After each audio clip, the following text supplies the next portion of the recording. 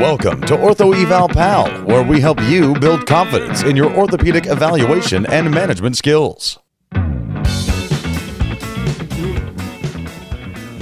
Hey there, this is Paul from Ortho Eval Pal. The next test I want to show you is called the apprehension sign. If we are suspicious that the patient may have had a dislocation of his patella, which is usually laterally, all we simply do is take the patella, put a little lateral pressure on it, and the patient would usually have a sign of apprehension, oftentimes before pain.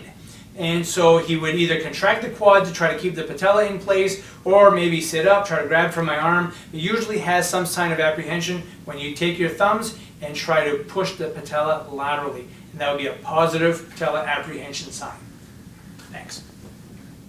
We hope you've enjoyed this video, and for more awesome content, go to orthoevalpal.com. Can't wait to see you there.